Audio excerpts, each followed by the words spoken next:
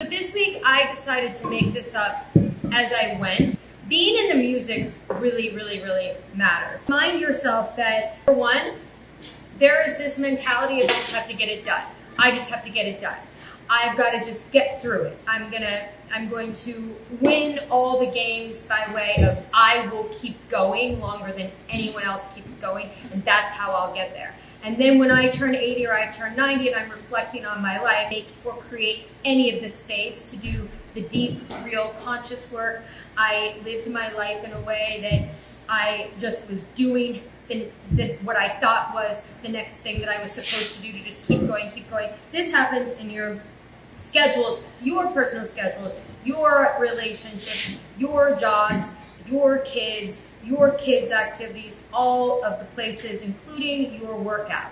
I'm just going to do the next rep. I'm just going to do the next thing. Well, that is going to backfire. What we do here each week is we always are creating some space for you to have the opportunity to get into yourself, to have the opportunity to do the tough and deep work. You go to the first two moves and you're like, this isn't intermediate. Don't do that anymore. I'm too old for that. This is impossible. First of all, to hop like that, what you knew to do as a child, use your arms, okay? You've got to understand how strong your arms are and how smart your hands and fingers are. If you communicate to your body more and getting it done properly, not just getting it done, you will create this really strong relationship with all these intricate mechanics that you have inside of you that will in turn, just like if you eat better, you poop out more calories here, if you move through the intricacies, your thermoregulating system, your metabolism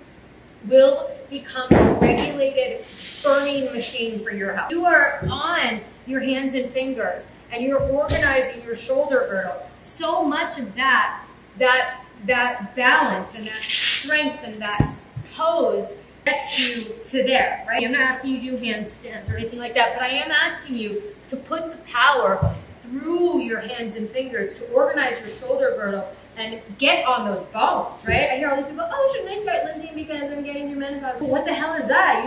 I just lifted 75 freaking pounds. I just did it in motion and in protection of my spine because the relationship between my body and its levers to itself is the most intelligent design you will ever see, but it is one of the most miraculous designs, our body, right? So our spine is meant to do that. It's meant to bend in that position. We are meant to be able to do those things, right? Don't judge. And don't go, I'm going to dismiss the intricacies of this move because I just need to keep going, and surely the next move will not be like these first two, which I didn't like, right? So try and get in there and try and do it. That's number one. Number two, I just realized a few things. Jacqueline Novak's Get on Your Knees.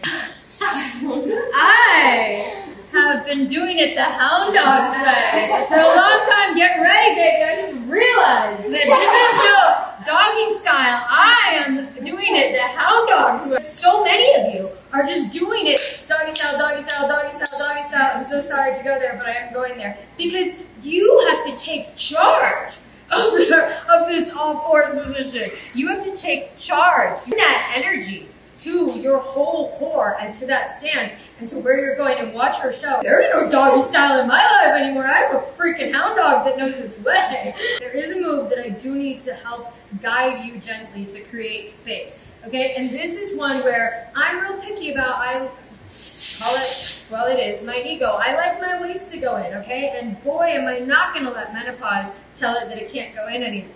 If I have anything to say about it, it will still go there. So this is an important move for me where I'm organizing my shoulder girdle. I am holding this ankle right here, and then I'm lifting my hip out against it, and holy moly, is that you can feel these tiny little muscles in your transversus are going like, we have to contract inwards, we gotta go in. But I'm using all of this force against that, right?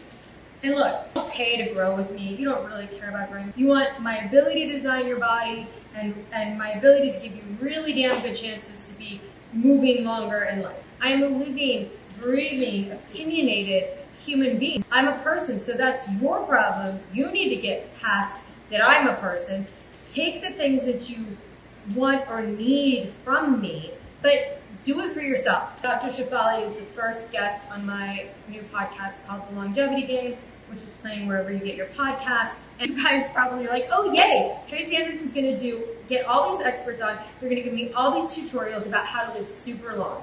Wrong. Because none of that is real, first of all.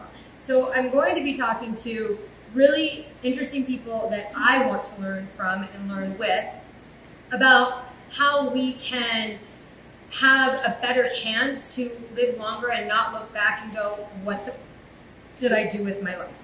I can't get a redo. I can't do it over. I want people to have the conversations now be that I want to incorporate that now to be more preventative so that I don't look back. If I do get a long life, I wasn't just doing the things to get a long life. I actually lived a life that I loved living. There's like tons of emotion and love and pride and feelings and significance like when you transition, right? Movement, the conscious parenting is really, really, really amazing. But it brings to me this last lesson that I want you to do while you're in the music, okay? Because a lot of people are like, why isn't she telling us what to do? In this tutorial-driven society that we live in, give me a tutorial. I need a tutorial. The tutorial is learn how to move in your freaking self. Learn how to do it yourself. You do not want to be moving to somebody else's code, consciousness, commentary, conventional wisdom. You want to find it in yourself, and you will really regenerate the cycle. You will really get there if you lean on the resource that is probably the most giving to us in process, which is music.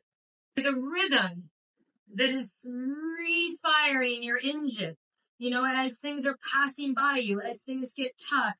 Don't just go and keep going and keep going. I wish someone were telling me what to do. Just stop and expand and create space to just get yourself into the music. Emotionally get yourself into the music. Connect your code, which has it in you, to the music and move and find your actual way. Okay, that's it. That's all I wanted to say. That's what I did, right?